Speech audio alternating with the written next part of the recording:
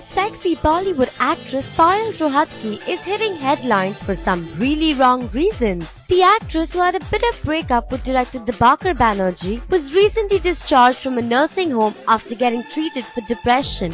Payal claims that after establishing a good rapport and friendship with her, Dibaker allegedly made an indecent proposal to her. Payal had auditioned for the director's upcoming film Shanghai, and it is then that the director apparently approached her. The actress recalled one of her bitter memories with Dibaker when he asked her to lift her shirt and show her stomach as he thought she had gained weight. When she refused, Dibaker buzzed off from the place and ended up avoiding her completely. Now we really don't know how much of this is really true, but we surely think that Payal would have been really heartbroken. After all, this was her second relationship after dating Rahul Mahajan.